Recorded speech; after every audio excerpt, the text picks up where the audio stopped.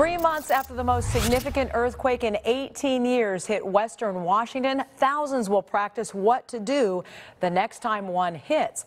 And for the first time, one school will practice getting an early warning. KIRO 7's Ranji Sinha is live for us in Stanwood this Thursday morning. And Ranji, we're talking about the Shake Alert system.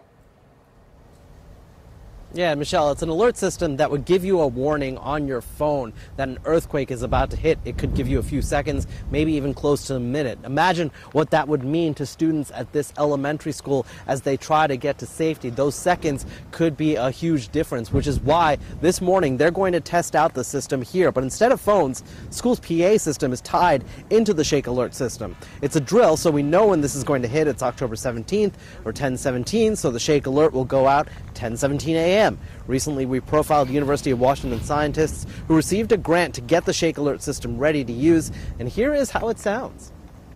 This is a test. Earthquake, earthquake. This is a test.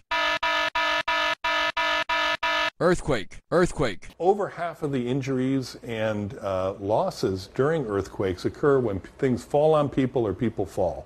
By getting in a safe place, ready to ride through the earthquake, you can prevent all of those injuries. The Shake Alert early warning system relies on seismometers to detect ground motion. This morning, we're going to see and hear how students react to that early warning over the PA system as they try to get to safety. We're live in Stanwood. Let's throw it back to you.